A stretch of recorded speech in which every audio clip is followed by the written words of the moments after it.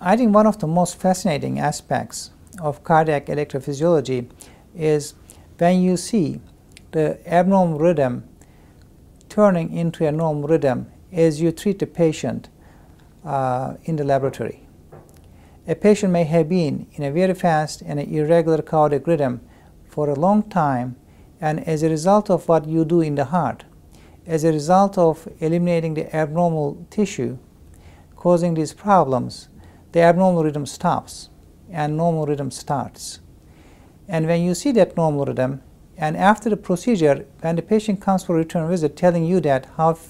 much better he is feeling or she is feeling,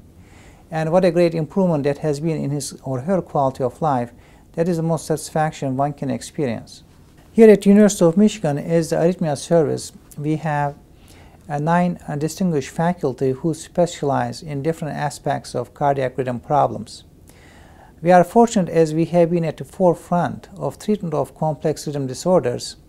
and we also have been at the forefront of ablation, catheter ablation, to eliminate irregular heart rhythms. We have